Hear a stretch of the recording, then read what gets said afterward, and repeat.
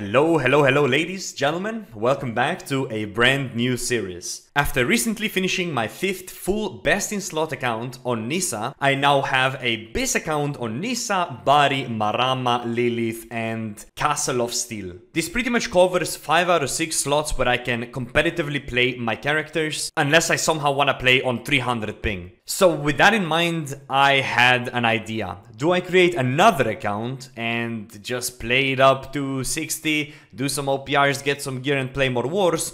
Or do I start something exciting? My very own, my personal trophy account in a way, my very own PvP Ironman. For me, the decision was very simple. I've had this idea in mind for well over 2 weeks. Ever since the update to OPR chests, I've always wanted to see if I could create an account that would only use OPR wars and arenas in order to obtain some really solid gear with which I could then participate in wars or duels or just a general PvP and be as competitive as possible. And since the update, you're now able to upgrade purples into legendaries, it actually made it a lot easier to obtain best in slot gear. So that is basically the idea of the series. An Ironman in a way with a couple of exceptions. I will list the list of the exceptions in the description of a video, but to keep it very simple for a first time watcher, we are allowed to buy bags, we are allowed to buy consumables, we are allowed to buy buyable parts to create gypsum orbs, and we're also allowed to buy tools. However, we are never allowed to buy any weapons, armor or jewelry. All of those have to come from either war spoils, OPR chests or PvP track. The series will start with us being completely naked with 0 coins with about 590 gear score. So you may be wondering, how are you going to obtain enough money for all these items? And it all comes from PvP track and just spamming OPRs. Once I lock myself in, I can never escape the OPR, I can never escape wars or arenas. I'm basically stuck in those and I can never do any other content on this account. The only time I will allow myself an exception to that rule is if a new expedition comes out or if I need a specific heart rune and I quickly need to run through the dungeon in order to obtain it. But when and if I do that, I will always drop all the items obtained in that run. Now this is basically episode 0, so this is going to be the lead up from the creation of the account up until we reach the high enough gear score to start our very first naked OPR. So with that long intro out of the way, I really do hope you guys will enjoy the series, and welcome to To Bis.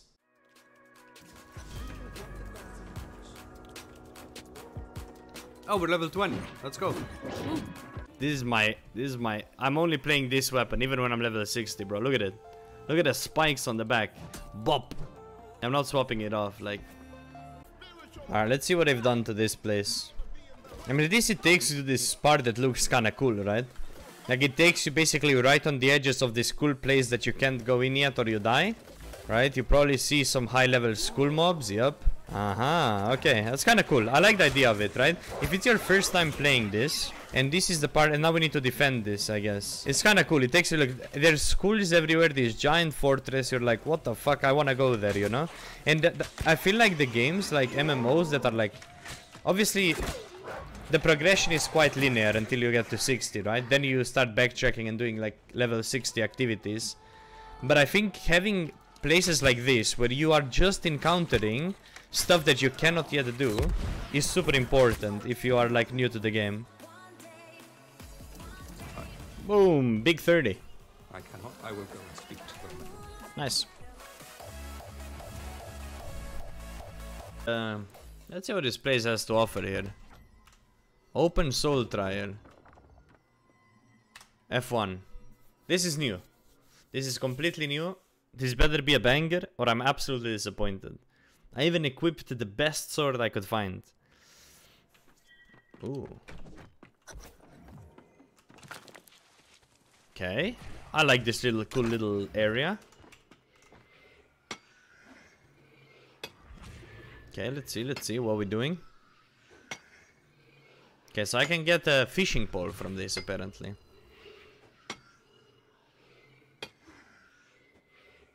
Okay, this better be like super hard or I'm sad. Oh, I like this. Be so easily vanquished. Yeah, that's cool. Yo, how much HP do you got, man? What? I'm snared.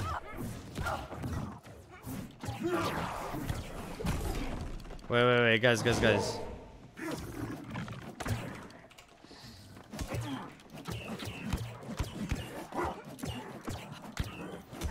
I think Hatchet is just better because I have life stealing on it. Okay. What? I was not in range for that, excuse me, sir. What I have a feeling I will struggle completing this.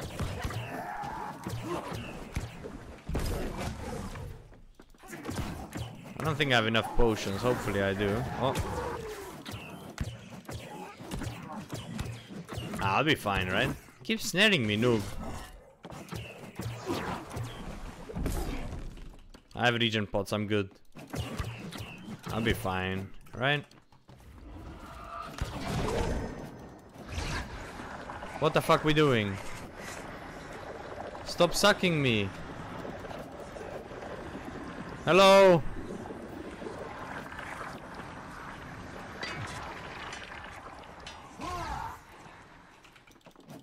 What the fuck? Okay, I have to do this, right? Boom, boom, bam. 1-0 we won, boys. That was actually kind of cool, not gonna lie. I think... I mean, hey, not bad, okay? 5 out of 10. 7 out of 10. It was good. 8 out of 10. Alright, so the way I'll be fast leveling is I will always try to find teams that are doing sirens. I will infiltrate, go in, get one hit. Well, I will do a little bit of damage, or I'll play for a little bit, but I will always get one hit. And then at the end, you always get a fat XP drop. It's like 17, 18k XP drop. And that's gonna be my main method to getting to level 60 alongside main quest line. And that's gonna be it. We're gonna lay on the floor and watch the Silent Squid die. Okay, we pay attention to the XP drop. Stop, Leppy, for fuck's sake, deal damage, man. They will leave because we're doing it slow. And there we go, 17.7k XP, and that's basically the fastest way to level in the game. And every time I can sneak in to do it with any groups, that's basically what I will end up doing. Promising vast, ancient knowledge. What we discovered was an entity longing for release. Mirrodin believed his spellcraft would ensure protection. But this fell power claimed him for its own. As the Crimson Sorcerer, he became the Herald of Madness. When all else failed, I confronted my brother. Our magics clashed, and then... silence. I was forever changed. I knew the corruption would return. But the power I needed came at a terrible cost. The secrets I sought continued to elude me. But I refused to relent. Holy shit. I became the Corpse Crone, the curse of Weaver's Fen, the target of foolish shadow hunters. I have spent the century since alone, preparing.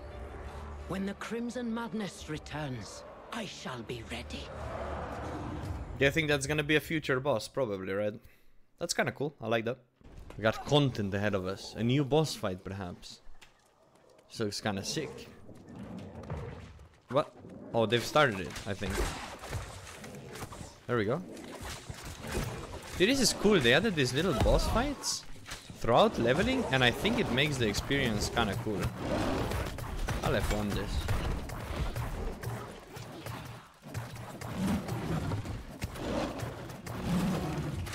And then if it gave like some really cool like low level drops, like let's say a level 40 item, but with like a level 40 named item that's actually decent for this level, could be like really good. But I like the idea of them adding like stuff like that into the leveling process. I think it's pretty good.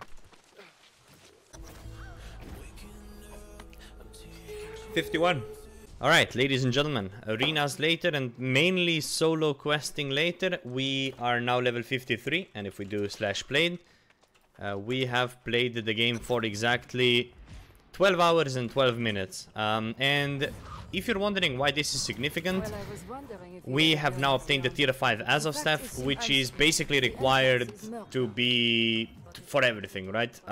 It is required to, once you do unlock Brimstone, basically get everything done, okay? If I'm level 60 and I don't complete the main storyline until this point, I can't exactly do everything in the game, so this is why this is super important, and it took me 12 hours to get here, pretty casually. I didn't like speedrun or anything like that, so that is now done. We don't need to actually do Tempest, now we just finish leveling up to 60, then we do Brimstone quests, a couple of them, and then we unlock Heartrune, and then we're pretty much good to go. Then we just spam Genesis and we're good to go.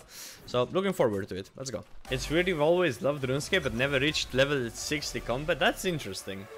Anyways, we're up to 55. 5 more levels. We can now get the 3rd house. We'll buy the houses. We'll put the trophies in for the Genesis grind. The gear is already prepared.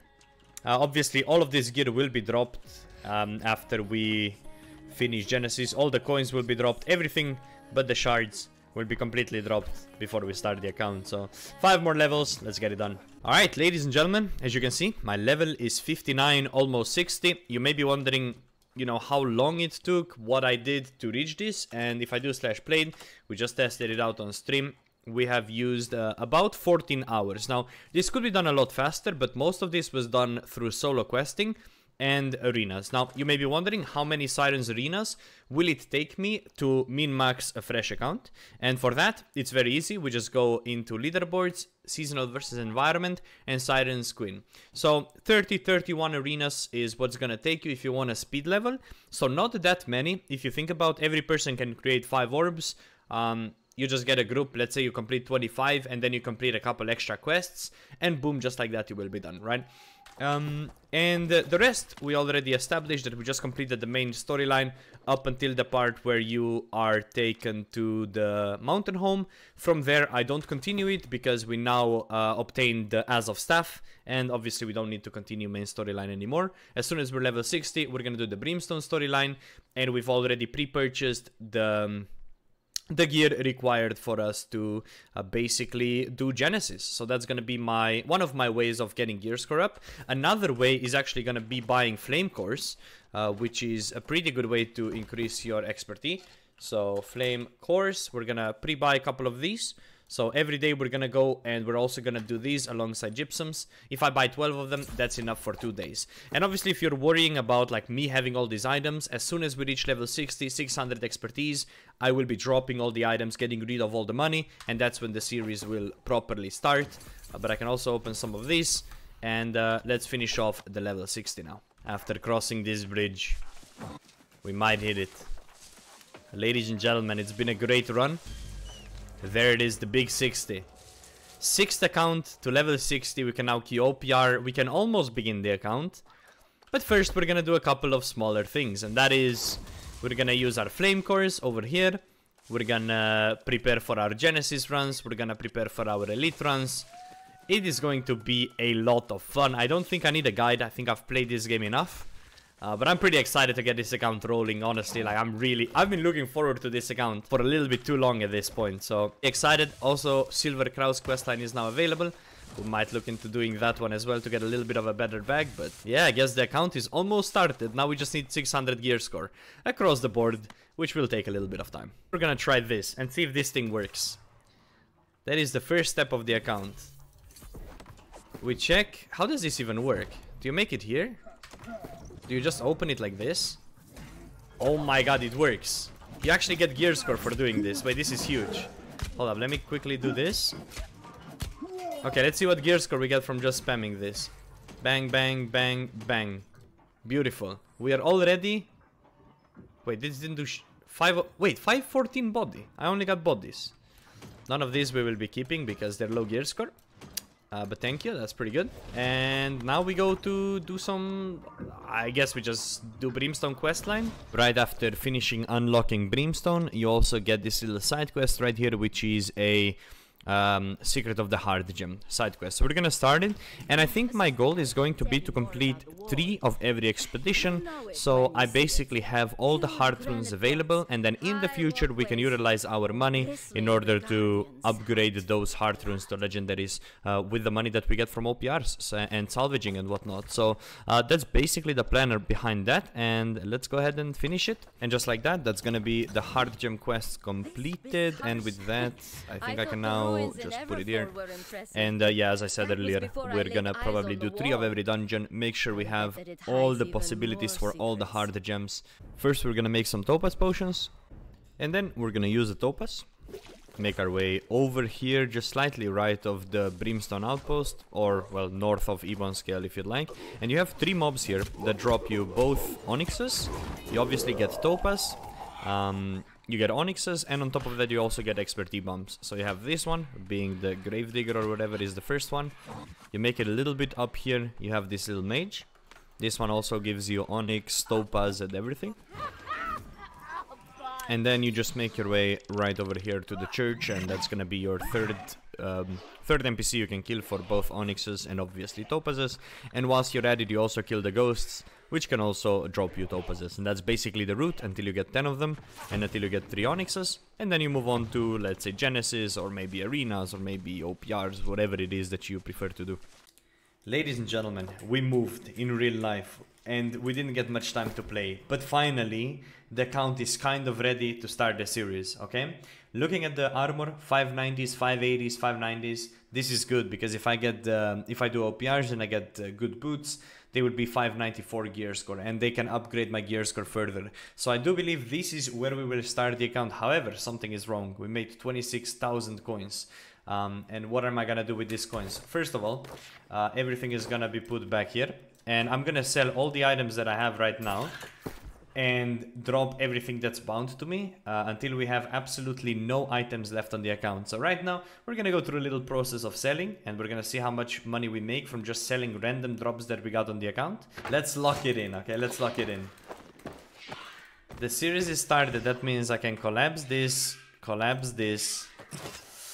Oh man, okay, well, we're gonna have no weapons, no armor, no nothing. Oh my, okay, well, fellas. Yeah, I know I can't get it back, I'm very well aware. There it is, everything gone. Oh my Genesis gear, man. It looked so good. And it's gone, unfortunate. Alright, what about this materia? Yeah, it doesn't exist anymore. How do I drop it even? Can I drop it? Drop all. Wait, I can sell some of this. I'll drop this later. Okay, well, here we go. Boom. Ladies and gentlemen, it is that time of the day where we will queue up for an OPR. We have absolutely nothing in the bank, absolutely nothing in the inventory, aside from the fact that AGS does not let me drop this, or any of the quest items, which is really annoying because I can't even put them in the bank. However, it do be what it do be. We're starting with one little regent satchel. You know what? Do we need a satchel? We probably need it. We're struggling. Little fishing rod, boom. This is what we're starting with. This is all from quests. Eventually, when we make money, I am allowed to upgrade bags. I am allowed to upgrade tools. I am allowed to buy consumables, any consumables that I want, and I am allowed to upgrade my heart runes. I'm also going to allow myself to do expeditions that can drop me heart runes as long as I do them in a PvP set, and as long as I drop all the items obtained and all the money obtained. When it comes to weapons, jewelry and armor, everything has to be either a rusher or war master, so only OPR or war drops are allowed, and PvP track as well. So if I get items on a PvP track, I am allowed to actually keep it. And that's basically the idea of the series. It's gonna be super fun. The way we're gonna start it off is we're gonna go into OPR, try to PvE and try to get 500 points, and we're gonna see if it's even possible. And obviously I do have just a couple of things in my shed, which would be gems and well, gypsums and shards. We did a little vote on the stream whether or not people are okay with us keeping shards, and it just makes sense so we can upgrade all the purple OPRs into legendaries. If I have any excess money, I'm also allowed to buy shard boosts, once again as long as I drop all the loot. I ended up completing a couple of expeditions, so I have like what are these? So I have Vines, Stoneform, Detto, pretty much what we usually run. Cannon if I want to. If I need to do more, I'll do it in the future. I think we're gonna start off with, I mean, these are all pretty bad. I think Stoneform is probably the best to start off with, and the rest we're gonna see. So yeah, before we jump into the first OPR, we also have attributes to think about. Obviously, we're starting with borderline nothing, and when we're starting with borderline nothing, I genuinely think Constitution is our best bet, because all we have to do is chop trees and build fort. And I'm just gonna spec into con, and once again, this is a pretty risky thing, because it costs 200 to respec and we have no money. So we have to play OPRs and actually succeed in order to basically progress this account. So the start is gonna be the interesting part. That being said, I think I'm ready to queue up for an OPR. Let's go. Oh my goodness, we're doing it. We're about to be a boxer. Okay, let's go.